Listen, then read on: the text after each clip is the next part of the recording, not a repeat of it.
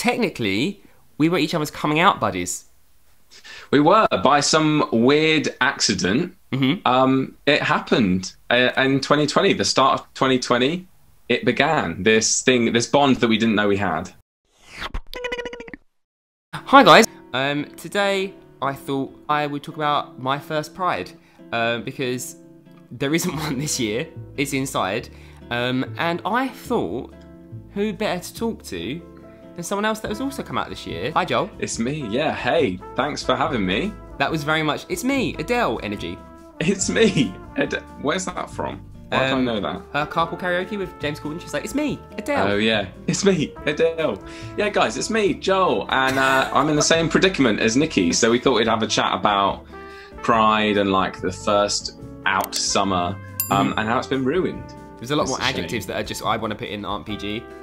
Yeah. I do. We can swear if it comes to it, but like I try not to sometimes. Yeah. You know? Yeah. Because I don't want people to think that I'm not cultured enough to use words. Yeah. No, you are. You've got a university education, kind of. Thanks. What? No, I do. So. No, you do. I just because you actually did study a real subject. You didn't do like golf course management or something. Is that real? That's a degree. That's a real degree. Pride definition. Gay pride or LGBT pride is the promotion of self-affirmation, dignity, equality, and increased visibility of lesbian, gay, bisexual, and transgender people as a social group. All of us maybe had a bit of internalized homophobia growing up. It'd be hard I think growing up, yeah, exactly, in the society we live in. But I think that I grew up with the kind of thought, even till a few years ago, being like, pride, what is it? It's just like it's unnecessary. But actually, if I'd heard that definition that it promotes dignity and self-respect, or whatever those words were, because I've got a short-term memory, that I would have maybe felt more positively towards it. I feel like we've known each other for about 4 years, but I feel like we only really properly got to know each other over the last like 18 months. And then it's just been getting closer and closer and closer. And then I think maybe, especially over the last maybe 6 months, I feel like gone even closer. So, because what a beautiful friendship. What a beautiful... First of all, you got a dog, which helps. Yeah, especially in my friendship circles. Technically, we were each other's coming out buddies.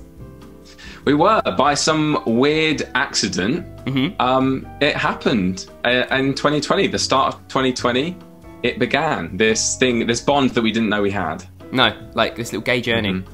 Yeah. Oh. Can I just say, as I'm saying this, all my windows are open. I'm wearing a rainbow t-shirt. This is not how I started the year. So actually how it happened step by step is I came out to my friends and I was like, I think I was talking to you at the time and I was like, I feel like I just want to tell Joel because that's like, because our friendship was newer, it was less scary for me to tell you than someone like, someone I'd been friends with for like 10 years, you know? Yeah. So I had to text you. It's like, Joel, by the way, I'm gay. And you went, well, interestingly enough, so am I. As if we've been friends this long. And also, not just that, but you'd already come out to your friends and family when I came to your house later in January. Yeah. And you still hadn't said anything. I still hadn't said anything. So I just think back to that moment in your living room where it was like, we both knew that we were holding something back from each other and not telling each other something. Like, it's just very weird. Because we spoke about it the next day. So when I told you, we were actually going to the Sonic the Hedgehog thing the next day, like a press event. And we sat down to watch the film. It's like, I don't really want to watch the film. I just want to talk about gay shit with Joel. Because then my backstory before that was that I'd been out to my friends and most of my family members, except for my parents, for about 1.5 years. So it'd been a long time of like that. Like, it felt like ages ago since I first took that step of telling people. So I'd sort of accepted it in myself. I'd been dating for like 1.5 years. So I felt very comfortable with it, but I hadn't told my parents. I just remember getting that text from you and not only feeling like, yes, we've got like this in common. Like, you just know that feeling where you feel known and you're like, oh, someone else gets it. Yeah. But I was also like, as if Niki has been out like 2 weeks and he's already told his parents. I've been out like 1.5 years and I still haven't had the guts to tell my parents. And I feel like you coming out to me really gave me a kick up the bum to be like, you need to tell your parents. Not that you told me that, but that's what it made me think. I was like, he's been so brave. He's told everyone in the space of 2 weeks and it's taken me 1.5 years. That's so interesting though, because to me, what you're saying was braver because you'd been out for 1.5 years prior to telling your parents. Our public coming out as well was pretty much at a very similar time. So it wasn't just that, oh, I've got a friend who's got a similar sort of story to me, but it was like, I've got a friend who has the same job that I do, and now has to like tell his audience, and I've got to do that. And it's like, so it was really nice to have someone to bond with over that. Was there a potential reality where you didn't tell your subscribers? Or did you just see that as the natural progression of things, like that's how it's going to happen? I think I did see it as like, it had to happen at some stage, because I do share everything on my personal channel, especially, that's just my life. And it's like, it never felt like a burden hiding it, but I was like, it would be nice just to be open and honest about it. I will probably come onto this later, but I was really worried about it and the reaction people would have. But I knew no matter how negative people might be, there would be some people that would see me as a role model. And I was like, I really want to be that. For me, kind of, once I told a couple of people, there was no reality in which I didn't want to... Right, so for me, the reason I made a video is because what held me back for so long was the anxiety of telling someone and their reaction being bad. So the point of making a video was like, well, I'm in this really privileged position where I can tell thousands of people at once that I'm never going to have to tell again. And it's also going to be on the internet forevermore for other people to see, so I don't have to tell them face to face. Now I have no problem doing it, but I guess the early coming out stage, that anxiety was still there. Like, I remember I told Linda and Sammy, these are my YouTube channel, so that I've like told this story. So if you want to hear that story, you can go and check it on YouTube. But I remember driving to my parents being like, I'm telling them today, I'm telling them today, I'm telling them today. Oh my gosh. And I looked at my parents, I was like, so the reason I got stressed out about the dating app thing is because... And that little pause, I was like, oh, they already know what I'm about to say because they've just seen this weird pause. I was like, because I don't want to date women. And then they were like, what? And I was like, why are you making me say it again? Oh, wow. Yeah, just think about it, it's really weird. And then I think I told you the day after I told my parents, because I was like on this roll, I was like, I'm going to start telling more people. Yeah. So in answer to your question, no, there was no reality where I wasn't going to make a video because I think it was just the right thing for me. Yeah, oh, definitely. And I think, like you said, it's part of our life, or like I said, I can't remember, but it's part of our life. It just feels weird not to address it. Yeah. What was the first steps for you? Like, what was the first thing? If you're happy to talk about it, because I know it's sensitive.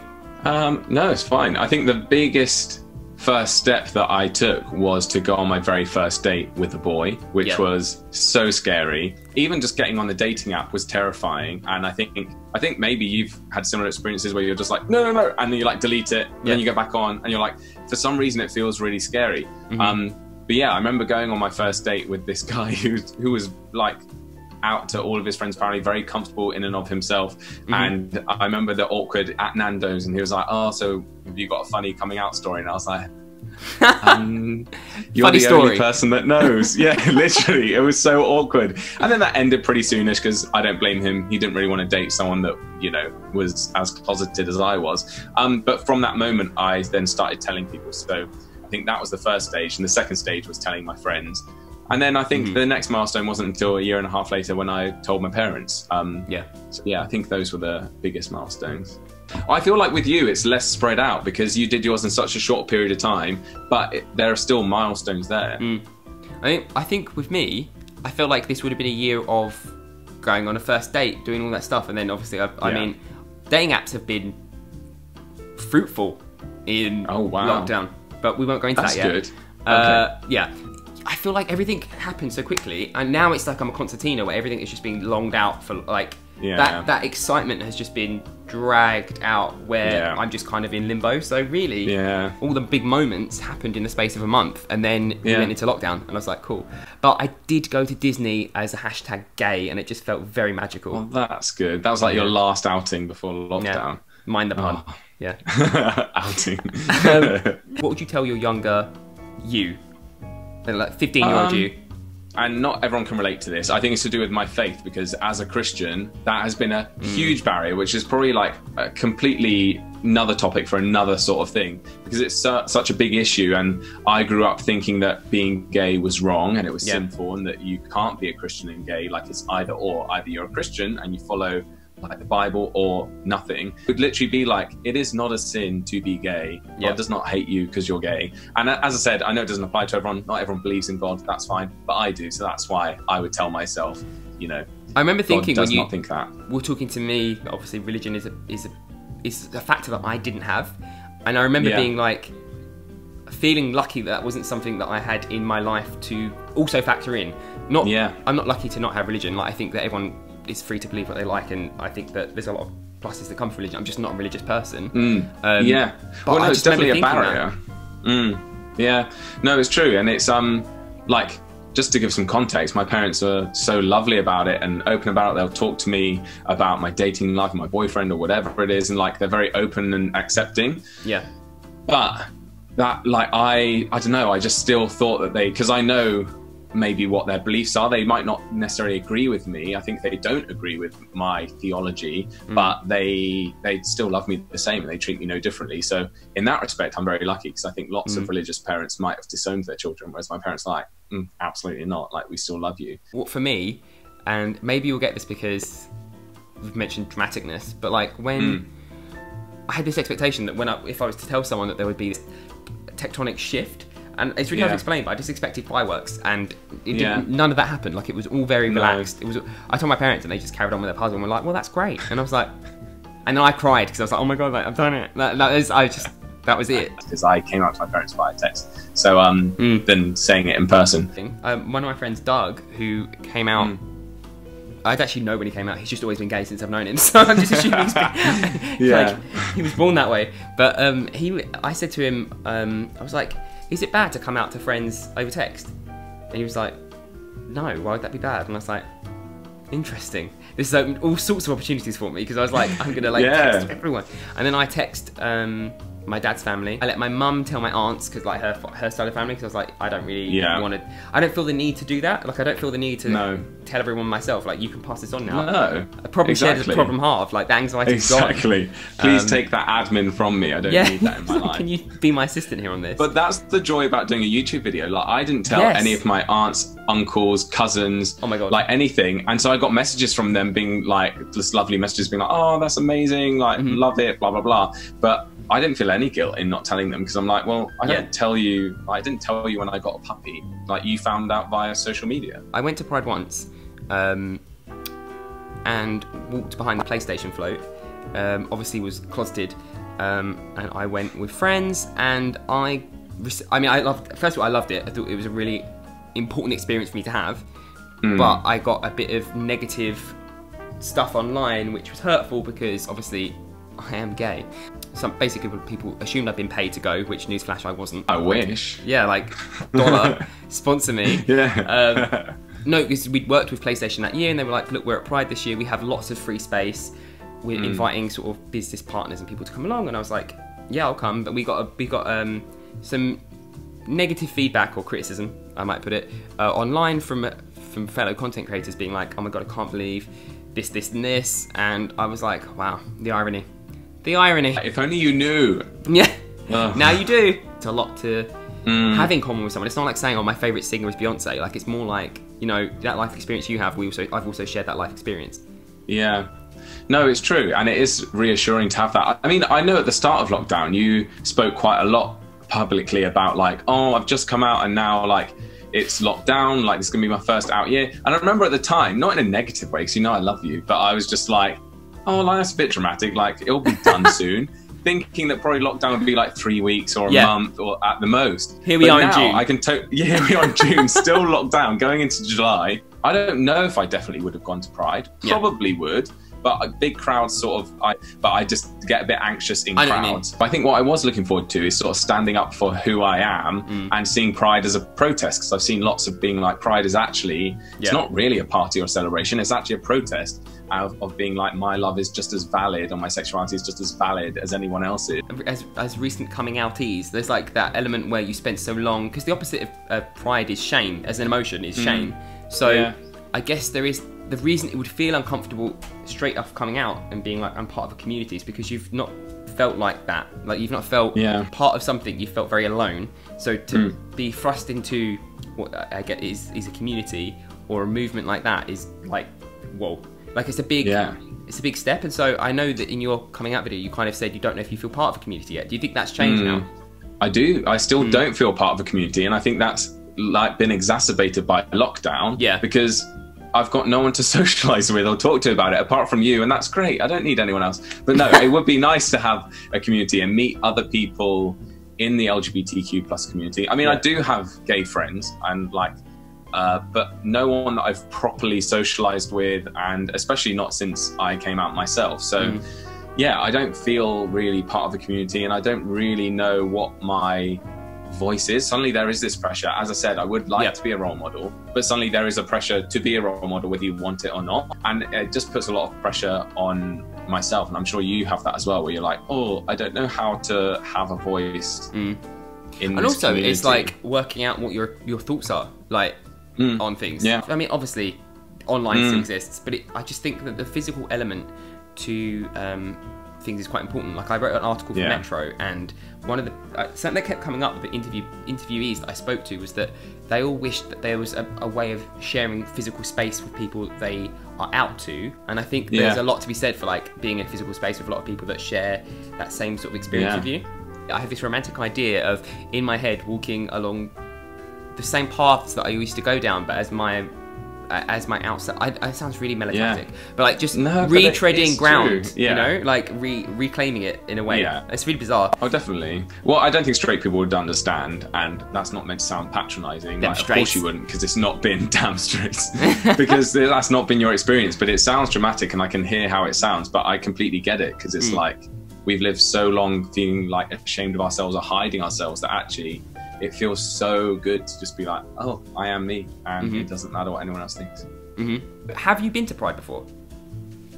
No, I got stuck in Pride once about a few years ago, where I think it was on a Sunday or a Saturday, I can't remember, but either way, I was walking from one end of London to the other, and I suddenly got stuck in a crowd in Soho. I was like, oh no. And then by then it was just too late to turn around. So I just remember walking like at a snail's pace, shoulder to shoulder with all of these people. And I was like, I'm just trying to get to the tube station. What actually struck all of us, it was me, Sammy and Linda walking around afterwards, was that it felt like, the only thing I can compare it to is the Royal Wedding, where just London became this massive party. Like the parade happened, and then suddenly there was people sitting in Trafalgar Square, like in the roads, no cars. It was pedestrianised. People were merry, and they were all happy. And actually, it coincided with the World Cup. But it was just this really nice atmosphere. We were like, it's coming home, it's coming, and then you had like drag queens dancing on the street as well. It was just sick. Like I loved it.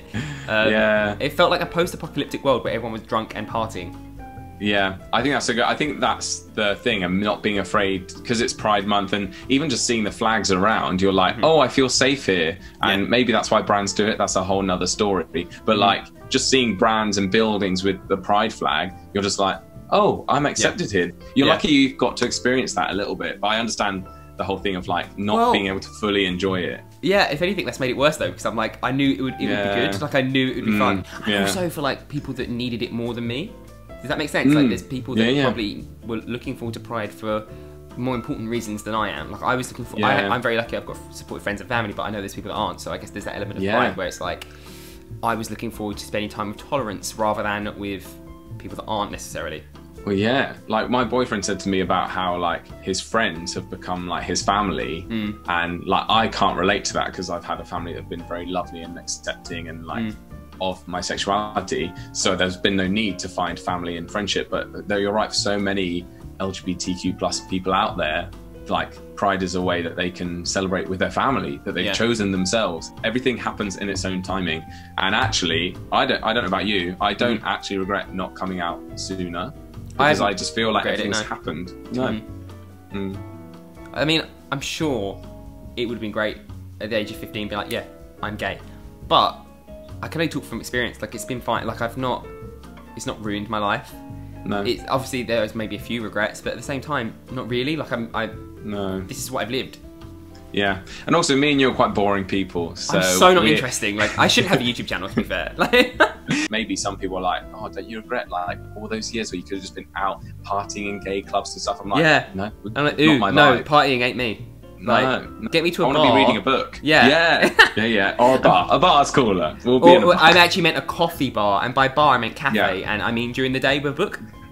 Yeah, exactly. Not at night time, because I want to be in bed by 8 PM. So, scrolling on TikTok.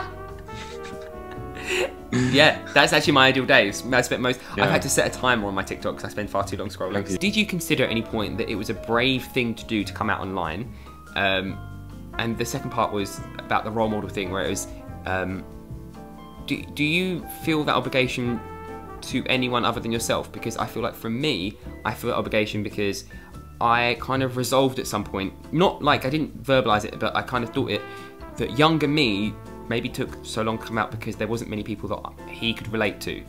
I did consider it brave because it was a big deal and I was so scared to do it. And my coming out video wasn't like probably what many people would think as a coming out video, because I filmed it just as a kind of rehearsal, because I was like, I'll get all these thoughts out and then I'll film it properly. But I didn't. I posted the raw video. It was also to address the fact that a strange man had been seen behind me on a weekend away, and people had started noticing in the comments. So I felt kind of I had to address it. Like you said, like, I called you brave for telling your parents so quickly, and you're like, but I don't think that was brave. I think it was brave of the guy at my school who came out really early or whatever. And I think there's this chain now where I'm being called brave by viewers who are still watching the video and commenting even now, months later, and like, you've been so brave. And I'm like, as if I'm now in that category of brave, because for so long I felt so ashamed, not just of being gay, but of not coming forward with it soon enough. Vloggers, I think vloggers get a bad name on YouTube of just being self-absorbed and self-obsessed. Maybe some people are, but I feel like most people want to be known for standing up for something. And for me, especially, I really want to be a voice for other gay Christians, especially because that's even more of a niche. And to think of other gay Christians really struggling because they think they can't have both, or they think God hates them, I'm just like, that's just not true. But I've been through that exact thinking, and I've been through a massive journey with it, coming from thinking that it is wrong to like, it's not. And I'm just like, I want to be a voice for those people. And I've had so many messages from Christians, particularly from America, which is where most of my audience is from. But I know in America, they're even more religious than they are here in the UK.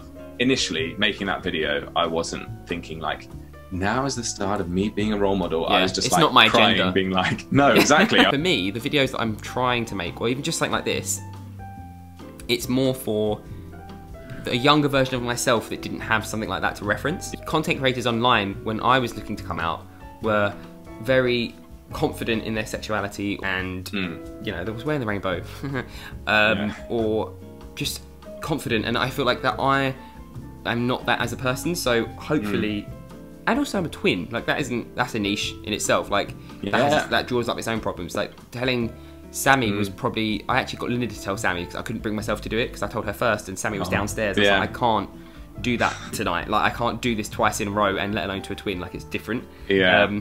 So there is that element to it as well. Well, I think that's a great source of creativity for you as well, because you've been so good at creating all this content, whether it's like coming out in lockdown, whether it's sort of like an LGBTQ plus book club, or like whatever it is, or that's all right, just plugging everything. I mean, I know that isn't it just a normal book club, but you do read some gay books. Oh my god, I haven't stopped. All the books I've read, Joel, there's so much gay shit. So much gay. Like I'm like, inject it. Like give me all the books I'm reading right now are so gay. Certain films that I watched throughout my coming out journey that I was just like other people's stories, and just hearing, like you were saying, when people you just tell them your experience. As you're like, I'm not giving you any advice, I'll just tell you what my experience was. I feel like that's all people need. Like that's all I wanted. I just wanted to hear people's stories, whether they're real or made up. I just want to hear like people's experiences. I think that's 100%. The most powerful thing. I think all you can do, I agree. I think all you can do is be yourself and just and telling a story that is true, and you're sharing your experience. It's actually the most beneficial thing you can do sometimes. The end of my notes for the benefit of everyone and yourself is thanks Hans, bye. Thanks Hans, I saw that. Thanks Hans, bye. That is the outro. You've got stuff going on like the podcast and stuff. Do you want to just quickly say that? Yeah, I have a podcast that I started with my boyfriend called Question Time. There's a pun for you. Good. We love a because pun. Basically he'd been out for a very long time and I haven't, so I had lots of questions about the gay community naturally, and so it's just where we chat and he gives me his experiences or what he thinks. So I've been doing that, as well as trying to create content on YouTube. I do, to be fair, I'm not, my YouTube, I want to keep kind of normal and not really change up my content that much, because I want to be a voice for like, being gay doesn't define you. It's a very important part of who you are, but like it doesn't suddenly mean you need to be dressing in rainbows. No shade, Nikki. Because I do want some rainbow clothing. I don't know. I can't hide anywhere. Right, Joel. Thank you for talking to me, and no worries. This is really, I found it really interesting. Yeah, this has been great. It's been great just chatting about it. As you said, we've not really had much opportunity to do that, so it's been nice. And I will tag Joel in the description of this video, so go and check him out. All his links down in the thingamajig. Bye. Bye.